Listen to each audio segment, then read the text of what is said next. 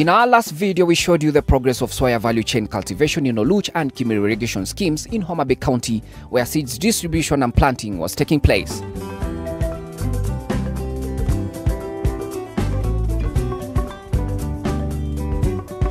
Our team travels back to the same county, but this time we visit Suba region of the county where soya is ready for harvest. Join us to learn more about the impact of DigiFarm on soya farmers in Sindo, Suba sub-county.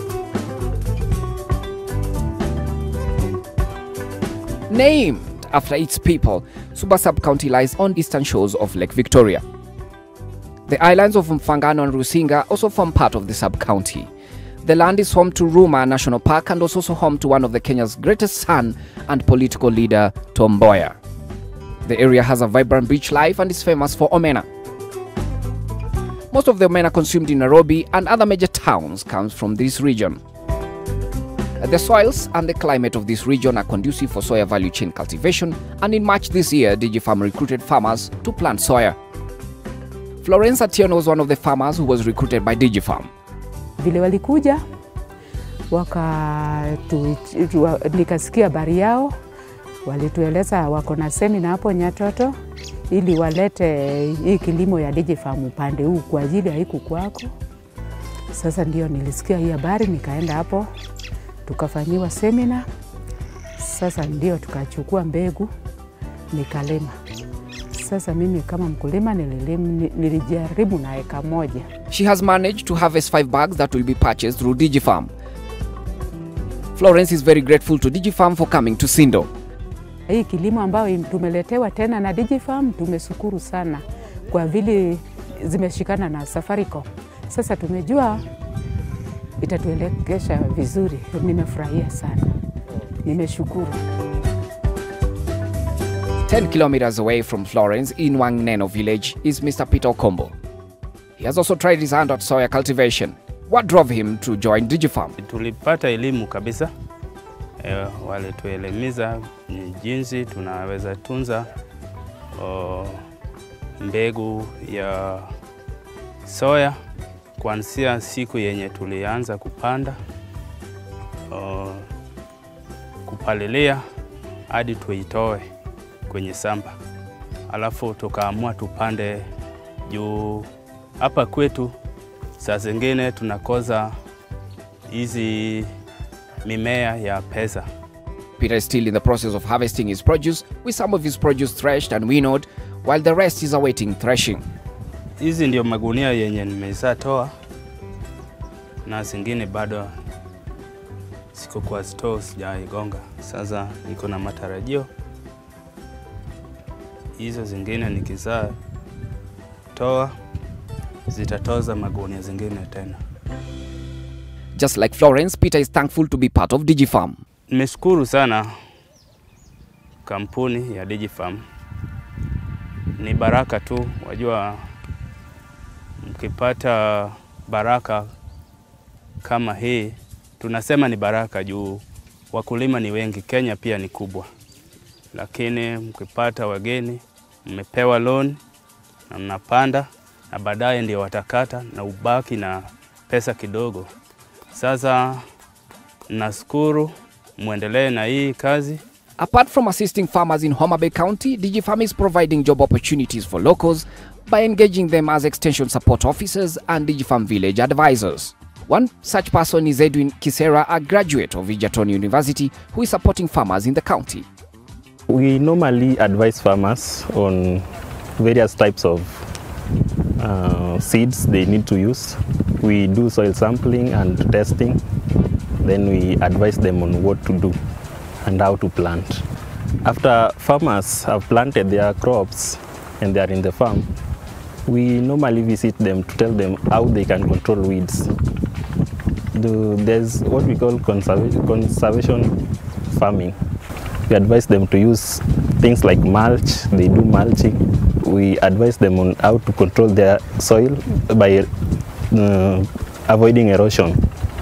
Yeah, they can construct contours and how they can plant so that they can avoid loss of soil by erosion. I love interacting with farmers. We interact, We find out the problem, we solve. Solving farmers' problem is my passion.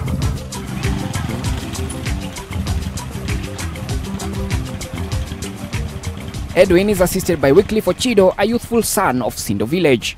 I'm the DVA, DigiFarm around the Sindo area.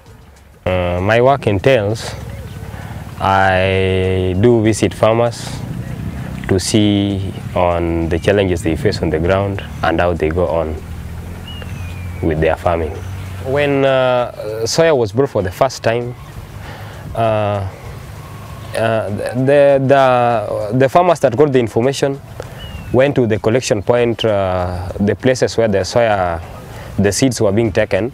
They appreciated that it takes some short duration to harvesting period, and it does well. Then it is drought resistant. So when I walk around, most of the farmers would also like to do it next time, provided they will bring it back. There are farmers that are ready even to do it at 10 acres. The process of weighing is currently ongoing, and DigiFarm staff are visiting farmers to assess the soya and weighing it. Sasa hapa kupima, tunapima the soya that has been harvested. It has been threshed, it has been winnowed. So now we are measuring it using a digital machine. You put it on and then you make sure the farmer mkulima anaona iko sawa. Kama iko sawa. Yes. Sasa tunaanza kupima.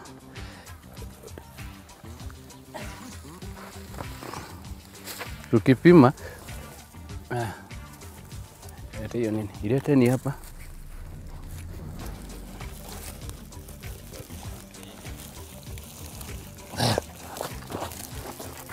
Tunainua juu sasa.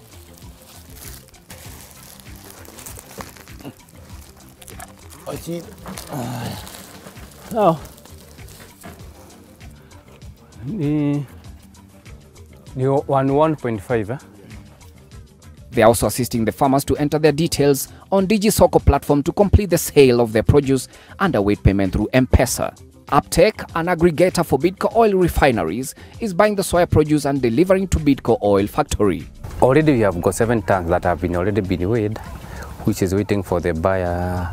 The buyer is on the ground, is Uptake, who is taking it to Bidco factory in Nakuru. Most of the farmers harvested within the area's estimated average yield, but there are a few farmers who suffer total crop failure. One such farmer was Mr. Clement Olo from Ongayo village. Planted during the start of rains in April, around 5th and around between 5th and 7th of April. So I planted soya. So after which it took 2 weeks from that date, there was no rainfall at all. So there was poor germination because I planted when there was a little rainfall, it rained. So the soil was the moisture was okay. So after which it took 2 weeks, so the germination was poor. So you could see them one there. So I was even defeated. The germination was very poor, and there were very few plants of soya in the seed bed. Clement and his fellow farmers from Ongayo village will get reprieve since they had insured their crop with DigiFarm. Insurance will compensate them and offset their loan so that they can access input loans for the next season. I shall be compensated among other farmers because we paid money for insurance. It was around 310 for insurance. So in case of anything, you can be compensated. So I felt happy I could be compensated. Despite the challenges, Clement is upbeat and will continue with soya cultivation. I'm not heartbroken, I can try. Farmers never, we always have high hopes. I still want to repeat it once again. I know I will want them to do sampling of my soil of my farm, so that I know the right species of soya that is required to be planted there. DigiFarm is committed to hold farmers' hands every step of the way. As they prepare for the next planting season, they can toil confidently knowing that they have a partner in DigiFarm who will never abandon them.